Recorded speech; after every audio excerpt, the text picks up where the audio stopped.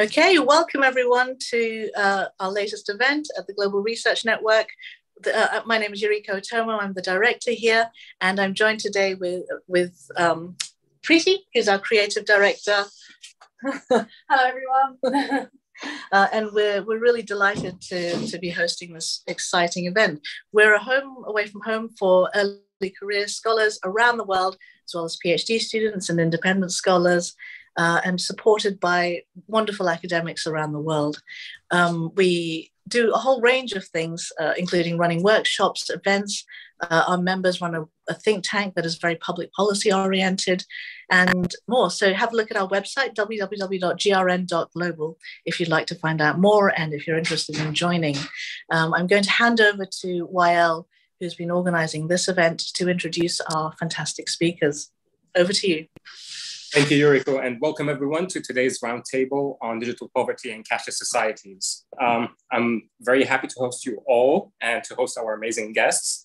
My name is Wael Saghir, and I'm the Junior Fellow at the Global Research Network and the lead for the International Trade, Investment, and Corporate Governance Think Tank Program. One of the many things that we look into here at the Global Research Network, and in particular in our think tank program, is the digital transformation in the financial sector and how it could affect disenfranchised members of the society. And so, especially during the wake of the COVID-19 pandemic, our over-reliance on technology has highlighted this problem even more, the problem of digital poverty. And so we wanted to look at what kind of solutions are available and how we can combat digital poverty. We wanted to see what are the role of governments, institutions, financial institutions, and us as individuals as well. And so today, we're hosting amazing guests. We're hosting Chantal Maritz from PwC. She is a partner in strategy and part of the PwC Consulting network. She has extensive experience with more than 20 years of experience in the area of digital transformation. She's advised central banks, and fintechs on issues related to financial services and regulatory change. We are also hosting Alexander Stingl, who is the senior lecturer in sociology at NUIG Galway. He is an affiliate at a number of international organizations, including the Paris Institute for Critical Thinking. He has authored numerous research projects and books, including one on the digital coloniality of power. And so I think the best way to kickstart our event for today is to look at cashless societies and whether we are edging towards a purely cashless societies or not. What do you think, Chantal?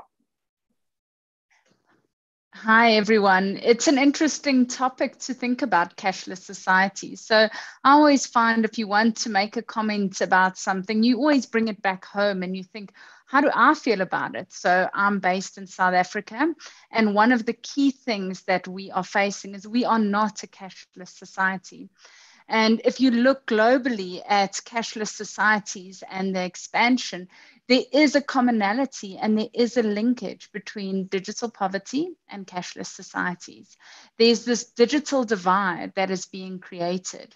And it's important to actually step back and think, what problem are we really solving for? Are we solving for digitization? Are we solving for this new technology? But in Africa, we're solving for inclusivity. We're solving for financial inclusion.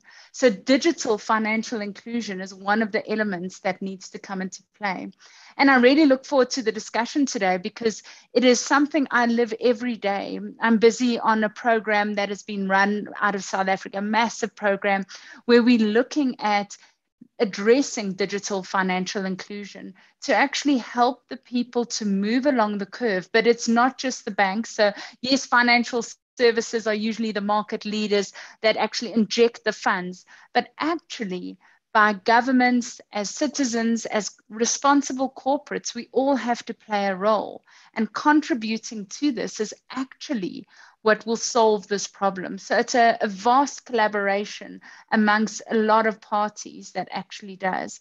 So looking forward to getting to the details of this, but I do think digital poverty and cashless societies are very interlinked.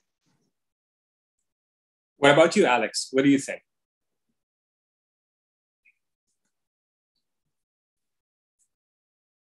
Alex, you're muted. Yes. It took a moment. It took a moment. So to register that I had clicked. So I think looking at your own position where you're at geographically and time socially is a really excellent start. I think it's what we should do. And I would say that being in a sense privileged and therefore looking at this from privilege as a person who lives in Europe, there is a lot that we don't see how much to a degree we take for granted in our daily operations that is cashless. And at the same time, we often overlook people who are suffering from that, and from the ways that organizations, governments, companies can also abuse that. There were certainly issues discussed, and we will probably come back to that, about the United States of America, where social services and cash payouts are connected to digitalization. So how you can control poor people, like how much they're allowed to use in money, and even penalized if they are trying to spend more than the government or the public allows them to have, or things they should have. And there is certainly a push to increase, therefore, cashlessness by certain parties who are not only doing this for ideological reasons, but who can also profit of it. I think we should also talk about how a faith in cashless money, in digitalization, in monetization, leads to people establish unmonitored systems of exchange, which I don't even mean just in a sinister way, where it's like, terrorists and arms dealers or whatnot, but also allowing people to establish maybe local forms of exchange that are based on more traditional ideas of gift exchange, of more traditional forms of local economies where people can exchange goods more directly. So I could see how this could also enter into a form of very generative and productive resistance to certain hyper-capitalist regimes that are certainly fueling the digitalization of money and therefore fueling a digital poverty, which leads me also to say one thing. When we say digital poverty, this has at least two forms. One is that people are poor in a digital sense, and the other is that digitalization increases the traditional and established forms of poverty. So my previous work on digital power was largely on like how forms of inequality and injustice that have pre-existed before digitalization are rather intensified by digitalization. So that a bit of a provocative thesis from my end has been like the kind of inequality that is produced by digitalization is nothing new under the sun, right? This is very true. And the thing is, if we look at digital poverty in term as it is, it may not necessarily just be in accessibility to technology. It could be also the structure, the tech infrastructure that exists in a particular geographical location. And not only that, but also we may have some segments of the society who don't necessarily understand how to use these technological solutions. The elderly people may not necessarily know how to use these solutions or conduct their businesses, their banking businesses. And so do you think that this would have an effect on the provision of the financial services digitally if we're talking about segments of the society that don't necessarily know how to use these tech solutions? What do you think, Chantal? I do think it's important to define what is digital capital. So if you sit and you think, is digital capital the education? So it's a very advanced community that actually has all the infrastructure. The digital capital is really, from a tech perspective, is there. However, the education is lacking. So So obviously from a European perspective, Alex would be the best person to give insights. But we took these things into consideration. As I mentioned, we're busy with this big transformation in South Africa, and we've been on this journey since 2019. In 2019, we actually took the financial services sector, a subset of it went on a study tour. So we went to Southeast Asia, we went to India, we went to Singapore, China and Thailand to see how these emerging economies, how they handled it. Because our economy, if you think of digital capital, you sit and think, okay, about the consumer and the education. So that was a factor that influenced it. But also from an infrastructure perspective, South Africa network coverage, just mobile devices, feature phones versus smartphones. So there was a lot of things that was lacking in the country. And if you sit and think how other countries embarked on this journey and how they addressed it, there was almost a digital stack or a tech stack to enable them to embark on this journey. So the first thing, there was always a form of digital identity. So that verification and to know proof of life, is this the person that I am speaking to? How do you verify that? And there's a whole example about grant payments or, relief or fund payments, and particularly in COVID that came out. We can talk about that. But if you think of this digital stack, the one is digital identity. The other one is access to funds. So you need to let funds flow. So it was always this instant payments, and this is particularly where financial services comes into play. It's that interlinkage. And then the last component is actually the regulatory construct. You need to have an enabling environment, a trusted enabling environment. Otherwise, fraud happens. The traditional players need to play, but you need to get innovation in, the fintechs in. You need to unlock this SMME market in order to enable this whole digital flow of funds. But we can unpack all of these components, but fundamentally, there's always been a driving force behind it. You need the tech. India, the government drove it. Thailand, the banking association. So you always have a big body with multitudes of people that invest in this technology. And in South Africa, there's Bank Serve Africa who's driving this, and they are looking at this technology and how they can implement it. But it can't work alone. You need the connectivity. So it's the government, the telcos. And yes, I could go on forever. So I'm not going to spend the whole time talking about this. But I do think as much as it is about education and pulling people together, there has to be investment. Someone's got to pay for it. But ultimately, it creates GDP growth. And once there's growth, it just has phenomenal results for citizens and for a country. You've mentioned an important element here, which is a regulatory enabling environment. So how would you describe that environment to be? What is an enabling regulatory environment to you? So people think of regulators and they're always like, they've got the stick, they're here to sort people out, but they're there to actually protect and to create that stability in the country. If you think there's systemic failures in financial services, what it does, the economics around it, the ripple effect is crazy. But financial services has been a cornerstone over centuries, just enabling, there's investments. It's about the stability of consumers. As soon as the people that have the money, how they can exchange it. But what is a friendly regulatory environment? It's an open environment. It is not a risky environment. At the moment in South Africa, we're also busy with some advancements there. If you think globally, different banking licenses are introduced. It depends on the risk you bring to the system is what the kind of appetite the regulators have for it. So ultimately, it's not opening everything. It's about innovating, creating a competitive landscape, and it's about consultation. Those days of arm's length regulators is past. You still need to have the guidance in place, but it's about collaborating with industry and saying, what can we do to open the environment, to create safety, but to actually achieve our larger objectives? So the regulatory landscape is really changing globally, which is fantastic to see. Alex, what about you? What do you think?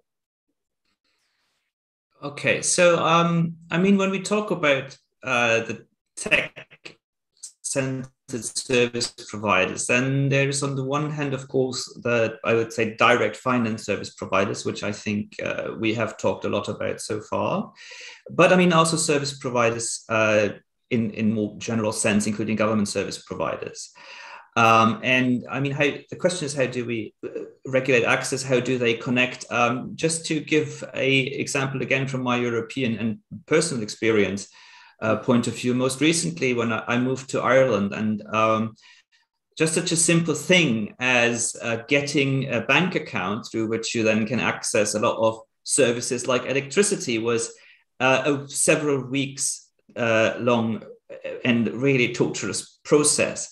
Because the bank wanted certain kinds of documents which you needed to apply for digitally, and you could not progress in their digital infrastructure unless you provided them. But you could only get certain documents if you already had an Irish bank account, because even despite the fact that when you have an IBAN account somewhere in Europe, there is a kind of called IBAN discrimination, which is kind of ridiculous if you think of how the word discrimination is usually used. But within Europe, there's an IBAN discrimination. So you can have an account in Belgium, an account in the UK and in Germany, but still not just get a bank account in Ireland, which you need for all other kinds of things, which would get you that bank account. And that is me as a European citizen. So I shudder to think what happens if you are a citizen from a country in Africa or in Asia or South America coming to Europe and trying to, get a bank account here, try to move to this country, regardless of your actual immigration status. That is it's made nearly impossible at first. Just thinking about these kinds of things, and then from there on forward, accessing government services if you need them, healthcare services if you need them. So one issue is here with the technology being fairly inflexible, but at the same time it leads to the removal of human workers. So I mean, one of the ideas that people have is if we have a digital infrastructure for that, we have a lot of control, obviously. So we have no rogue bank workers who would just sign somebody up for a bank account. But the more this becomes then therefore automized, the less people are needed. So these jobs will disappear. So that is certainly something where I feel like the more we have tech-centered services that are provided, not only is there the aspect of like how much power that gives people over people's information on the one hand, and how much access to these services can be even more strictly regulated and therefore include more discrimination, not just by IBAN, but by gender, by ethnicity, by religion, by job. I just want to bring up the discussion about the restrictions on legal sex work in the United States. I mean, regardless whether you have a moral concern or not about sex work, but if you're a person who knows that, I mean, sex work is also work. For sex workers to be denied access to the use of certain bank services, to PayPal or MasterCard services, even though in the US it is in some states perfectly legal to do this kind of work. I mean, that is outrageous. So you can see how ideology can be used to deny people services using technologically provided services. So I find that highly problematic, and it needs to be talked about. And again, the removal of jobs. And that leads me also to something where I think a big disagreement between us might lie, namely when it was mentioned that, these services, et cetera, will lead to more GDP growth, and that is ultimately good. And I mean, there's a whole discussion, and rightfully so, with good arguments and good studies being done, that GDP growth is not necessarily leading to prosperity and better welfare and better provision for people. So I think that is something we would need also to discuss in that, because we can generate a lot of growth through digital means, which never translates into the quote unquote real world. You brought a couple of important points.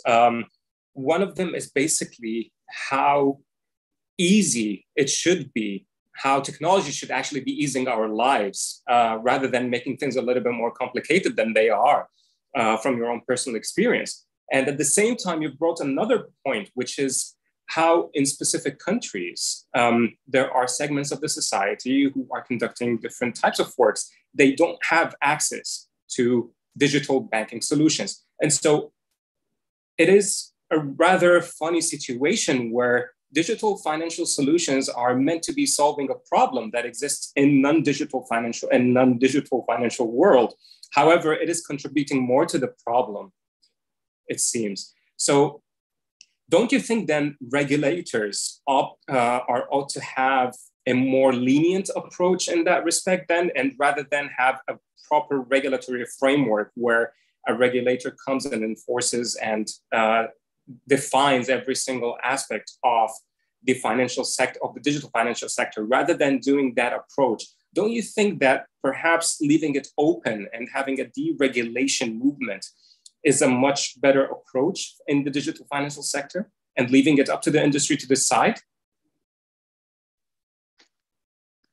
I don't know if Alex is going to jump in, but I have a comment around that. I think there's a few things, and I also want to respond to some of Alex's comments, because there's always market forces. So market forces do dictate. And you see, it's all the basic economics about supply and demand. But you cannot leave anything unregulated. So and that's just my personal opinion. I think overregulation stifles innovation. You need to remember that. But there's always those who are looking for the opportunity to defraud a system, or to actually just look at things. Even Alex was talking about data and what people can do, and that just from a diversity perspective and victimization. But you have to look at things. You can't take one view on everything. You have to look at it in context of the country that you're also operating within and all the factors.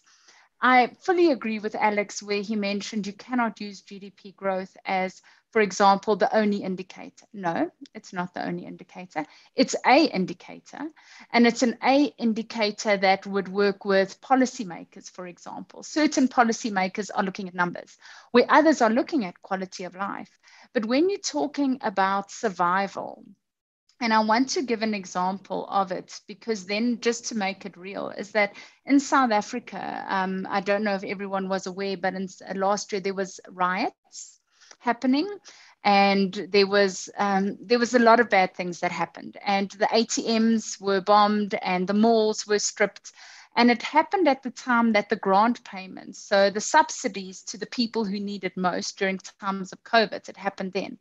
So basically they weren't digitally financially included in the economy, so they were dependent on the physical cash disbursements. However, with the ATM infrastructure that had blown up, the supply has been blown up, these people didn't have money, they didn't have food. So as much as we need to take a balanced approach to these things, we need to also remember that digital inclusion is starting to be a basic human right. It's about what do people need? And for every kind of basic human rights, there's a constitution or there's kind of regulation to make sure that people protect the people who can't protect themselves.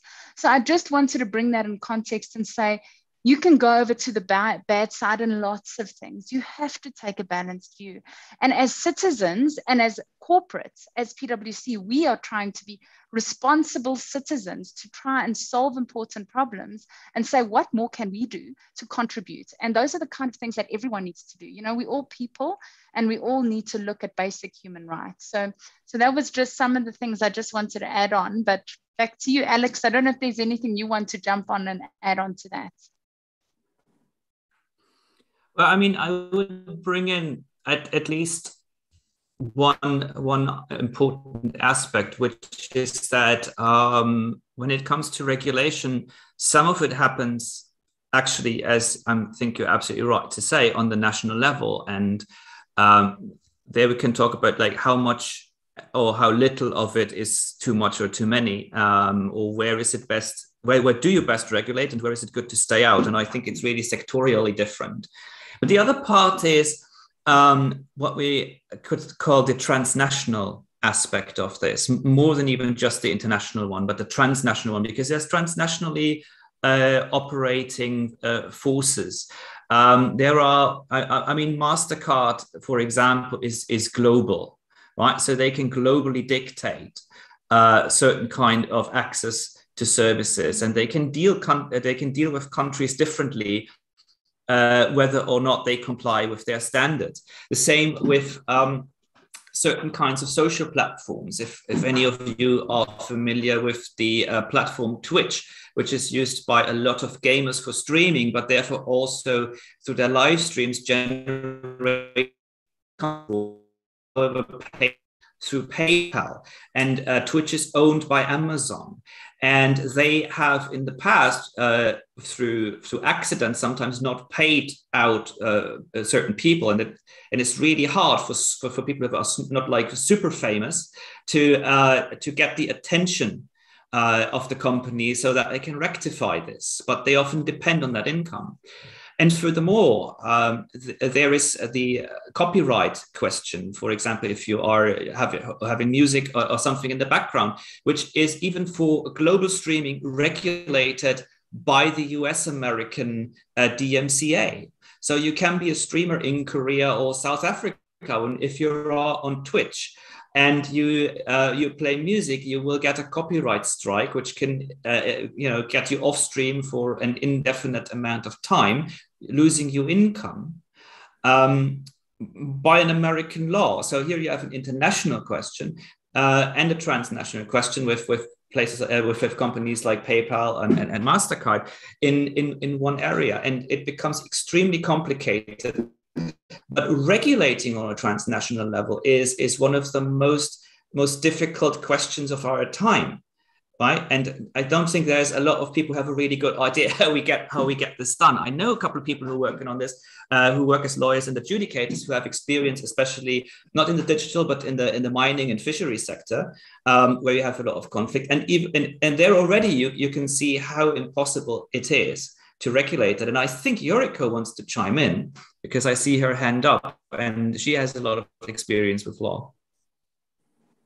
Oh, hi. Sorry, this isn't about Twitch, but a more general question that I've been really concerned about, and that's undocumented people.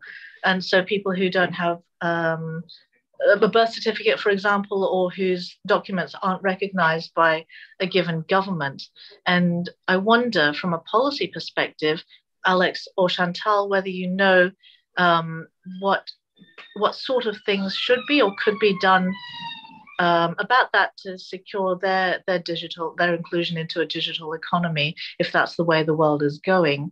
And I ask on behalf of a lot of our members of the Global Research Network who are interested in campaigning or advocating for people who are sort of traditionally excluded from global economies. That's one of the fundamental challenges we're busy addressing also. We're trying to solve for it. So I'm not saying addressing because we've got the answer, but one of the programs we're also running is that digital identity, which I mentioned, being part of that digital stack. And there is a component of the people that are documented, getting them into the system and digitizing. But that's not what we're talking about. That is a massive component. But in South Africa and across Africa, and it's what we also saw in other economies, is a big component on education and access. How do you get people into the system? So the biggest way that happened is incentivization. Incentivization in other countries get governments involved, but you actually make it mandatory. So you almost first have to open up the system. You can't just sit there and say, well, if you're not documented, you can't be. You need to have a period that you open it up and you say, we are going to the communities, we're going to the rural areas. They're people that have never had a birth certificate, never had a marriage certificate, don't even know what it is, can't even read or write. So there's a massive component about user education and also providing the infrastructure to enable the capturing of it. In India, they used devices. So they went through to these communities. They had big drives into these communities who'd never seen people and said, or other people from cities, this is what we're doing. This is how we're documenting you. And this is how we're taking you into the system. Is there one answer for all of it? No. Are we looking at various mechanisms and interventions? Yes. it is country specific, but you do need to, that is one of the key problems you need to solve first. Include the people into the system.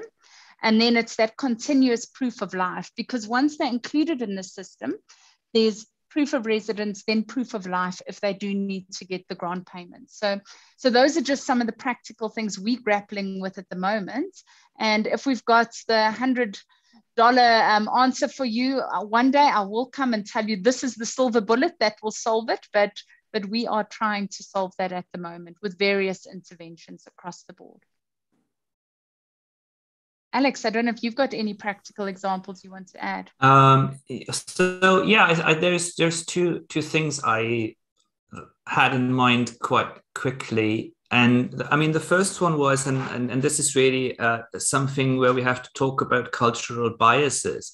I recall, and it was something I needed to learn, and I actually learned this from my students through discussions. I was teaching international students in Germany for a while. When it came to refugees, and a typical stereotype that a lot of Germans have is, oh, you have these people, they have several identities, and that's why they're cheaters. And it is, however, such a cultural bias, because in Europe we have a specific tradition of what is an identity and how do you document your identity, and how much is a single name and a single type of document identical with your identity. And this is not the same everywhere around the world. Sometimes for or protection aspects people have in some countries, because they belong to ethnic or religious minority, to passports, to documents of identification, etc., etc. There could be several other reasons having to do with family lineage, etc., etc.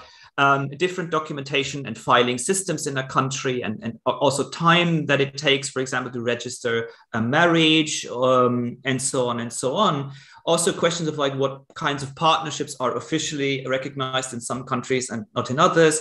So if you think about these things, first of all, you need to work to have people at least have a bit more understanding before they reject some form of identification or differences in how people handle that, especially when people have more than one form of identification.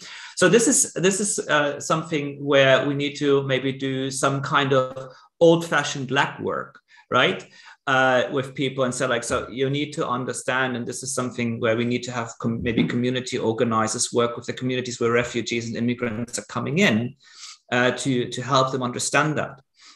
The other side, however, is, and here it gets a bit tricky. I know that the US American social researcher Virginia Eubanks has researched this quite well with regard to digital access to services,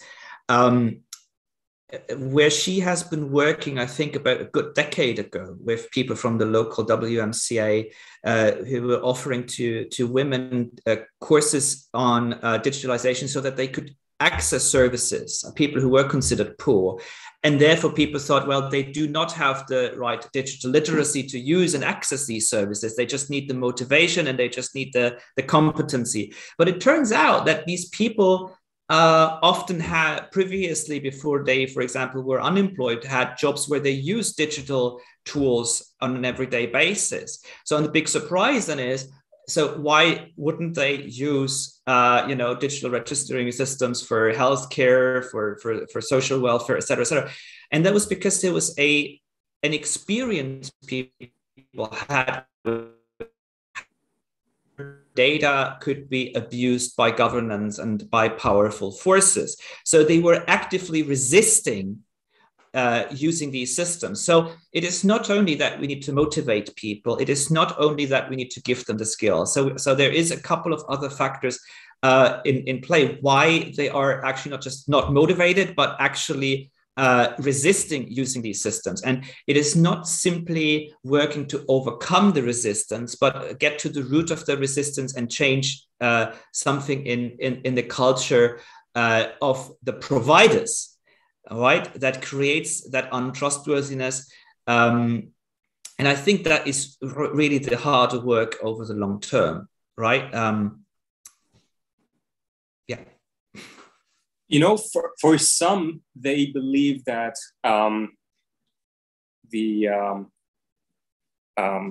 going into non-traditional digital financial services through areas like Bitcoin, for example, could be a good solution for them to evade such problems, especially in terms of security. But do you think that this would be perhaps a way for us to try to convince people and give them more surety that, all right, using decentralized financial solutions is already using a technological solution? Perhaps this could provide you some sort of a surety that becoming included in the digital world, in the traditional digital financial sectors, would be a more suitable option for you and would provide you with better access and with better solutions. Don't you think that this would be a viable way to navigate people who have fear from sharing their data? So I have my opinion, and Alex, please jump in too.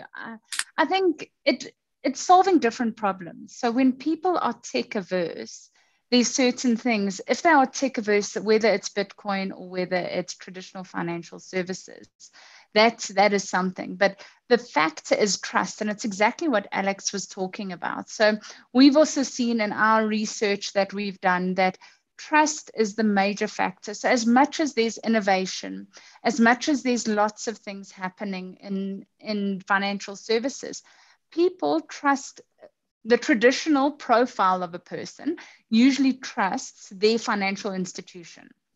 And the new players that come in with different banking licenses, they haven't built up this trust relationships that these big financial institutions. So that's why they are going to continue to be big players and dominant players. But the fact of fraud and tax evasion and avoiding using the man because you want to do whatever you want to do in the markets and you don't want to be traced for that they will always find a way. So even in cashless societies, there's a lot of cash that still moves around for that exact reason. And that is a bigger problem that needs to be addressed. And that could be another webinar all on its own to discuss those fundamentals. We don't have the solutions for that. But I do think that people need to understand the risk associated with what kind of financial services you play in. The one factor why there is always a central bank and the fiat, whether it's the fiat dollar, the rand, whatever you use, there's always your store of value is backed by a financial institution and there's coverage. So that builds trust in financial services. So if I'm defrauded, I can contact my bank, the central bank, there's various other things. When you get into this Ethernet, when you get into Bitcoin and you look at all the kind of things that can happen, that risk factor as a person, you need to know that I'm taking that risk on myself. Maybe people like grappling in it and playing in it, but traditionally the players always tend to not only go Bitcoin, they will have various factors, but that technology and what's happening there is still being explored, it's still being innovated. So watch the space, but I do think that trust factor drives everything. It's relationships, it's about who is accountable and who's going to protect me. So that's just a perspective. What about you, Alex? So before I directly answer, I mean, I also want to mention one side note, and that is the more we use these technologies, especially Bitcoin, where a lot has been written about Bitcoin mining and the energy it might or might not use up. There is an environmental or ecological factor to consider with all this technology, the energy production and consumption on the one hand, and also the lithium mining, the rare earth mining, and then disposal of used up computers and so on, which often affects especially the poorer and marginalized people more than the richer ones, and it affects people in Africa and South America more than the people in Europe, who happily first take these materials under terrible conditions out of South America and Africa and Asia, and then dump the waste there again. I mean, this is a harsh, brutal, and disgusting ecological reality, where the ecological disaster and the human disaster are combined. So when we say Bitcoin, etc., we cannot forget that this is also a part of it. Now, more directly in response, I think, first of all, you need three types of, let's say, literacy for that. You need digital literacy, you need financial literacy, and you need digital financial literacy, which are three completely different types in order to even have a little bit of trust, which always begins with, in a sense, also understanding to some degree what is going on.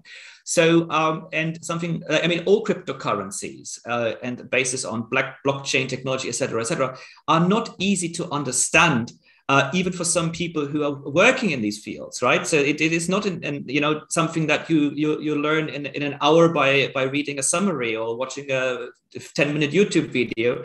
You won't understand it in a way that makes you say, oh, yeah, now I'm, I can trust this, I understand it. It requires a bit of a process of learning. And even then, you will first realize that there are dangers, and you will realize that there's a lot of people who do not understand how this stuff works. I mean, just the other day, I was thinking about that story, maybe you read it, that there was this group of people who had bought the NFT for, or had bought one of the copies of Jodorowsky's Dune book, which is an unfilmed version of the Frank Herbert novel, and there's recently the new movie. So they bought this and they had the NFT for it, and then they said, like, so now we own Dune, which is of course laughable. It means that they haven't, in a sense, first of all, understood what copyright is. Okay. But here you can clearly see all of this mystification around it that people build, even supposedly, and these were supposedly tech-savvy people from the gaming world or something who bought that for 3 million. And even they don't fully grasp all of the complicated context of something like this. And then if you as a person who's just a lay person reads these stories, you are then horrified and think like, if these people don't know what they are doing, right, then I better stay away from it, So that is maybe one of the key things, is that we need to improve, first of all, these three types of literacy, before we can seriously talk about using cryptocurrencies to create more trust in the service provision that they could underlie. I think Yuriko has a comment. Yeah, so thank you, Alex, for bringing in the environmental aspect. And I have a question for Chantal, which is that digital inclusion and economic growth sound wonderful, but if it's at the cost of, obviously, the conditions for life on Earth, it doesn't make any sense at all. And so I was wondering to what extent financial institutions, in your experience, are actually taking a cross-silo approach to thinking through these problems. It is a real problem. And actually, to take it back to the basics, even in South Africa, our power stations are coal.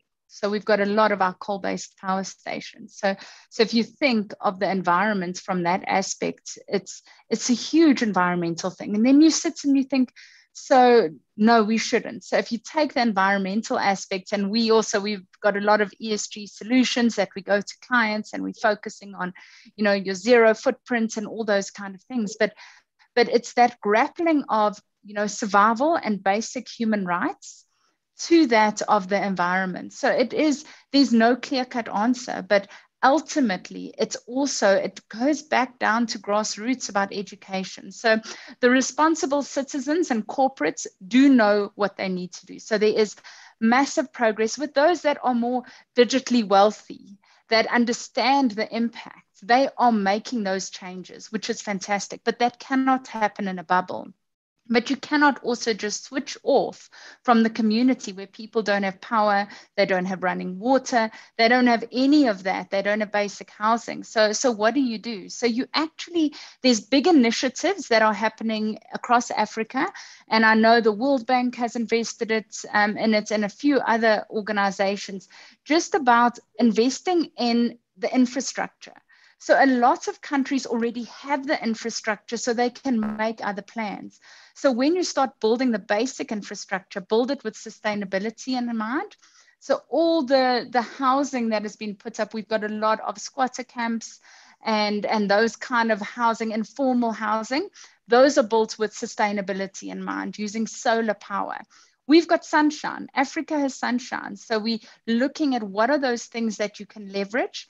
And there's big programs by the corporates, particularly in financial services, contributing to the ESG agenda and saying, what can we do to uplift the communities and educate? Africa is a massive thing about education, and it's a dual-pronged approach, but it's difficult. If you can imagine when you sit and you think, there was some of, and I want to give an example, and then I'll also hand over to Alex, but there was a lot of load shedding in our country over the last period of time.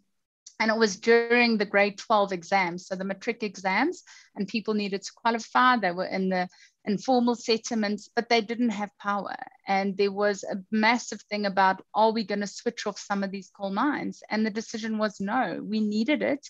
We needed to get the power to them so that they can actually start their education, start their career. So I think it's a very complex problem that policymakers need to make decisions on, but education forms the key to all of it, and collaboration.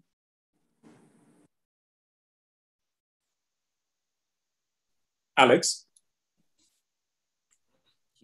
Yeah, I think that point you were making about infrastructure is one of the, I would say, like, not just key points for my recent work, but also one of my pet peeves is that we are not really talking enough about infrastructure in this case. And that means both, I think about the hard infrastructure as well as kind of a soft infrastructure, right? I mean, a lot of it, for example, knowledge work and cultural labor, I consider a kind of part of the soft infrastructure, so to speak, but also the hard infrastructure. So you mentioned, the energy being produced by the traditional forms, which we cannot simply stop overnight, but we need investment in different forms. In more renewable and alternative forms of energy production, but also in energy efficiency, where I don't think enough research is done really, because it's always the production that is given so much focus. But I think efficiency and storage of energy would be very important, because in electricity production we actually lose a lot of the energy that is produced, because it's either not directly put into the system, or it's not stored, etc., etc. So there's a lot of discussion here where I'm not the scientist enough to talk about this, because this is a different group of scientists that you need to ask. But with infrastructure, I think there is a number of discussions around that, and of the harder infrastructure, and the financing of it. So with energy and coal, in the last couple of weeks, as some funds, larger funds that are pension funds, hedge funds that are affiliated, for example, with Harvard University, have been trying to divest from traditional energy producers.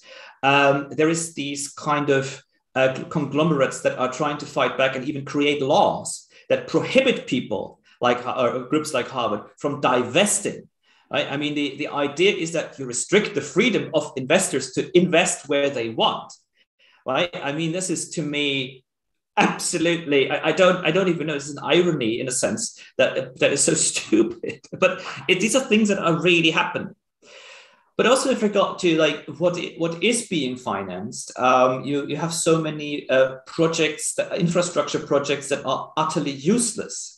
But because there are existing financing structures for them, they're being financed. I just want to, and not only, but also in and through the energy sector. And I want to just point out the amazing work that an anthropologist by the name of Hannah Appel has done on this, which I can only recommend because it's also very accessible for readers who are not specialists or large theorists, and it's super, super interesting. And the group of people that she's working with from geography and anthropology who've internationally they've put out a lot of really good work on infrastructure, which I just encourage people to read because it's really great stuff and informative stuff. And I think here again with education and bringing communities and local people, and where people can come together in a more open way, where all stakeholders in an area, including the businesses and and managers for larger companies, the marginalized communities, if they can come together and really say what is needed, what can we do, how can we together maybe build smarter structures, micro infrastructures where the hard and soft infrastructures in a place really come together. I think we haven't really done a lot of good work on that. And funny enough, we could use digital technologies much better to do this, as we're doing here. I mean, in what kind of forum just a couple of years ago could two speakers like us have come together, right? It would have been the person from the investment and the person who's a researcher, and how do they even meet? Why would they even go to a place for a workshop or conference together? Right. So I think that is the interesting part. If we come to this with the right attitude to say like, okay, we also want to listen to each other. And I mean, we clearly come from very different points of view, right? But I have said this for many years, is this ideological against each other between people who think of themselves as leftist scholars or think of the others as neoliberals, etc. This is not working forward, right? Because as you said, markets are here and they are not going to go away. So we need to deal with this. I mean, some form of capitalistic system will continue to exist, however much we pray for the revolution in certain Marxist circles, but it's not going to happen, right, in the way that you imagine. And thankfully, because every major revolution that has been successful in the end has turned on its own. You could look at it that way too. So we need, I think, more generative and newer solutions to the problem. Because as I tried to say in my book, Digital Economy of Power, it's the way that the digital revolution happened was in a way that was just old patterns that reinforced the old forms of social inequality. Why? Because the old antagonisms and old ideological antagonisms were carried into it rather than searching for creative solutions. And if you look today after COVID or with COVID, at a lot of these build back better plans that people come up with, you often see that they're just building back better something that is 20, 30, 40 years outdated in the mindset. It is not really let's come together and come up with really creative solutions story. And this is what we really need to do. And this is, as I would say, the GRN is an interesting forum because it invites people to come together with from different worlds who are willing to speak to something else and are willing to go forward in a more creative and generative way, as it should be, right? It's not about overcoming resistance. It's about sitting together and think how can we take this resistance and bring it together somewhere where we do better than we did before, really better, not just build back better, just build something new that's actually better. Yuriko, you have a question. Thank you, Alex. I'm sorry, we're running out of time, so we'll need to wrap up in a moment. But perhaps before we go, we've got some viewers on our YouTube live stream at the moment, and we've got one question that we could perhaps end with from Anissa Baitia. And she says she'd like Alex and Chantal to offer their comments on what they think the key things are that organizations working on digital inclusion could teach the public to increase trust in financial literacy and digital skills. Yes, so your suggestion on things that those sorts of organizations could and should focus on. So I'll use the example of what we're doing as PwC. So we've actually relooked at our strategy, and it's not just about being a corporate and what we can do for ourselves. It's about how to be responsible. So our key thing and our key drive is about building trust and creating sustained outcomes for our clients. So any project that we execute is about looking at it and what more can you do than just doing the job. So it's about that is the mindset. So what am I talking about? It's a cultural shift that you need to create. If we want to actually be responsible, we need to be transparent. And that is what communities and people want. At the end of the day, as this community, even on the call, we're people. We like talking and working with people that we like. And we like people that are going to be transparent. So if you're going to be an organization, transparent reporting, be open about your ESG, be open about what your objectives are, what your strategy is. Because if you are more open, then there's no hidden agendas, there's no corruption. And I think those are the kind of things that you actually need to sort out. You build trust by being honest and having integrity. So yes, there can be fancy other things that you do, but fundamentals for me is about trust and integrity and transparency. Alex? So yeah, I think that point about transparency is really, maybe, I think you're absolutely right, one of the most important points. And we also need good standards. And I think this is coming back to something that was a question earlier, which was the question of regulators. I think it is this question of transparency where regulators can actually do a lot by holding people accountable to be transparent. And maybe we can't, as is clear, we can't regulate every little detail, but here I think we have a clear chance of having regulators make certain demands and also deal out punishments if people are not transparent.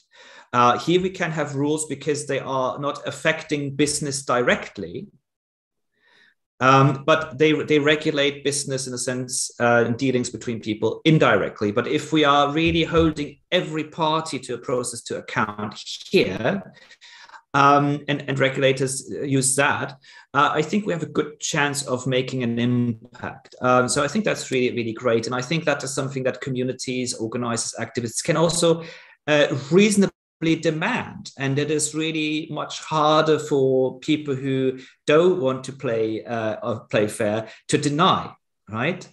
There are those who want to play fair, but sometimes see themselves in a world that is not regulated enough where it matters. So for them, it's like, if I do play fair, I might not have a chance in the market, right? So that is something where we need to have guarantees for players, and they're often smaller players, to be part of these processes, and to have insight, and to have everybody on the same playing field, because it is, of course, often with regard to taxes, but I think that's a general point mentioned, that the really big players, the multi or transnational corporations, are very often those that have an easier time circumventing rules, because they have an army of lawyers that a small or mid-sized company does not have, right?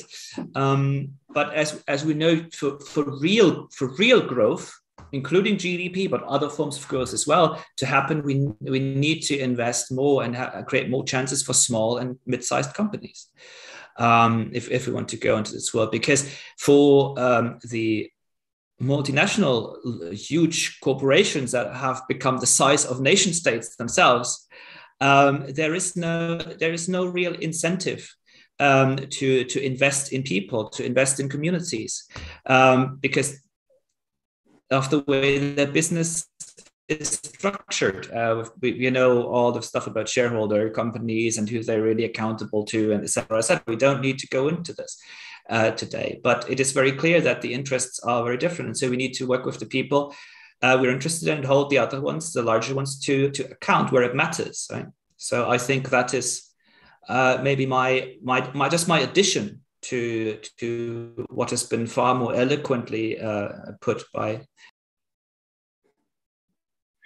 Thank you very much, Alexander and Chantal, for this very insightful discussion. It certainly did raise more questions than we had some more time to discuss them. Perhaps we can organize another event in the near future to address more of these questions and to look into them. But again, thank you very much for the insights and for the contribution. It was a very lovely discussion. Thank you.